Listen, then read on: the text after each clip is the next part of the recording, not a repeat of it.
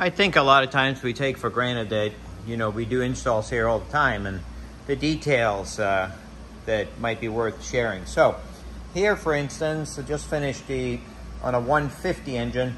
Customer asked if we could install or pre-install the wires for the sensors that go on this engine. Now there is information on our website and YouTube about how to do the sensors on the other engines, but we really haven't done the 150. So let's take a peek at where the sensors are located and where the cables get routed. Here is the oil pressure sensor.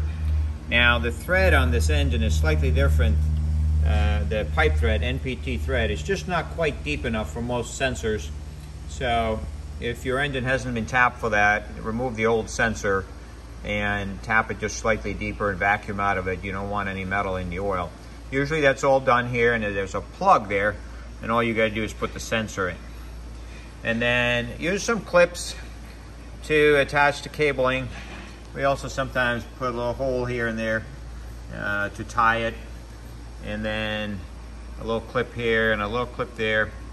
And then it's gonna run in underneath the plastic cover on this engine, which is kind of handy. And then it gets routed out the back with the rest of them. So that takes care of the oil pressure one. What else we got? Up here is an outlet for coolant, but that goes to the ECU, or the computer that operates the engine. So that one you don't want to touch. That blends in with the rest of the cabling that operates and runs the engine, such as this air temperature and so forth. But for your instrumentation, you're going to need a couple of more things. One is your gearbox temperature probe, which is located right here on top of this engine. And you're going to be running that set of wire, or that cable, through the same place. And then one more, which is your coolant temperature probe, which is right down here. Same thing. Bundle that all together and run it through the cover. And that's all there is for the entire engine as far as what you're going to read.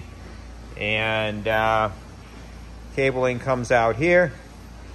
And then we have it just bundled here for the customer, but you would just run it together with your ECU wires into the cockpit and hook it up to your instrumentation. Hope that helps for those that are installing the 150 engine.